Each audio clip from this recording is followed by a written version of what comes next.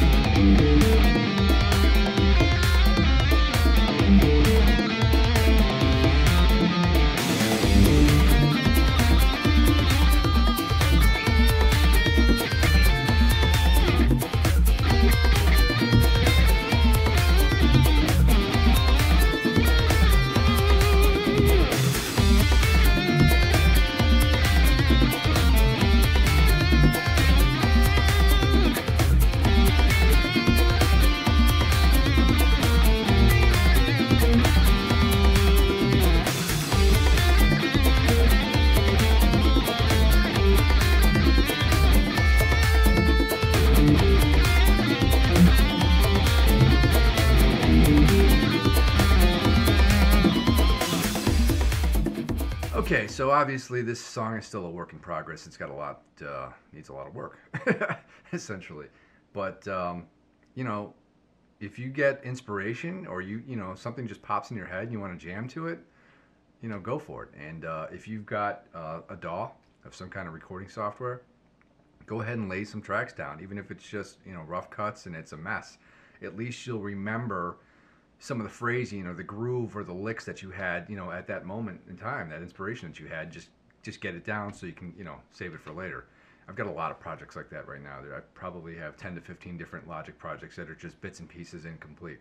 But since I purchased the computer this year, well, in late 2020, and just started learning how to use Logic Pro and all that stuff, I'm having a blast with it. It's a lot of fun. I never recorded music before this. I mean, not really. I probably put stuff down on cassette tape 20 years ago. Right? Remember cassette tapes? Young kids? Probably not. Okay, cool. But I figure we'll break down one of the licks that's in this little solo that I just did in this Conga Jam. And it's not extremely technical, but for some reason I kind of get tripped up on it. And it's really simple when you play it slow. It's just this part right here. It's all kind of just upstrokes with rest strokes in between. If you're not familiar with what rest strokes are, it's basically just catching on the next string but not plucking that second string. You're kind of just resting on it for momentary, you know, just a fraction of a second. I've never been too good at those. But yeah, this lick here has given me, I don't know, it's giving me a little bit of an issue because it's just, to play it smoothly, you know, the notes I hear in my head, that's how I write the stuff I write. It's basically, I hear something and then I just try to figure out how to convey that on the fretboard. So it then ended up being this lick right here, and it's just, again, it's not very technical, it's just, but I like to pick with as much economy of motion as possible.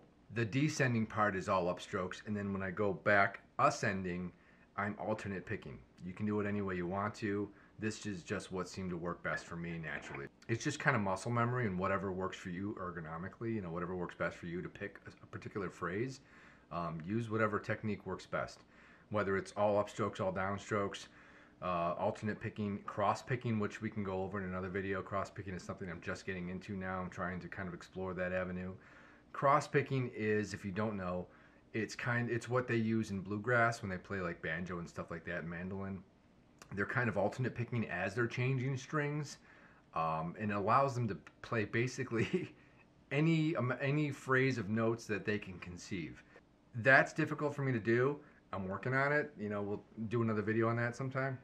But again, this phrase here, just this one little lick is I don't know, I get caught up on it. I just want to kind of work on it and get it tight, get it a little bit better.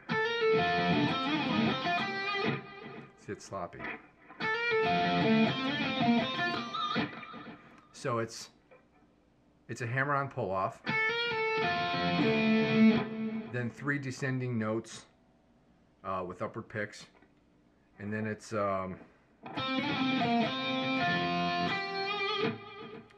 those last 4 or 5 notes are just all alternate picked for me. And I slide out of it and go into the main phrase of the solo, which is that whole thing. It just takes a lot of practice, you know. You just have to do it over and over and over and over until you're satisfied with how tight you can do it or how well you can keep it in time. A good practice tip is, you know, put on a movie, something that you've seen before, sit on your couch, don't even plug in, and just play for 2 hours for the entire movie. You know, take breaks now and then, stretch your hand out and stuff. But if you're trying to get something new down or something that's different or unique, or something different from what you're normally used to playing, just meditate on the phrase for a little while. You know, then when it comes time to record it or play it live with a band or whatever, you know, whatever you're doing, you know, you want to feel confident and you kind of want to have the muscle memory.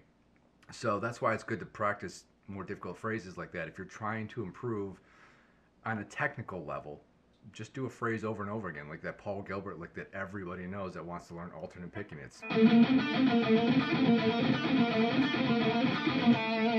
try to get tight at it. Once you're comfortable with picking it and you don't have to look at your hands to see what you're doing, just set a metronome, you know, real slow. I don't know, 75, 80 beats per minute, and just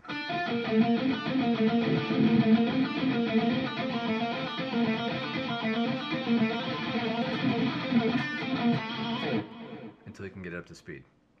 So I thought I'd break down one of the licks that's in this little solo here, because otherwise, you know, what are we here for if we're not sharing information? So once again, tonight's session has been brought to you by Bourbon. It's a weeknight, but who cares? Because, you know, lockdown and all that stuff, where am I going? Anyways, until next time.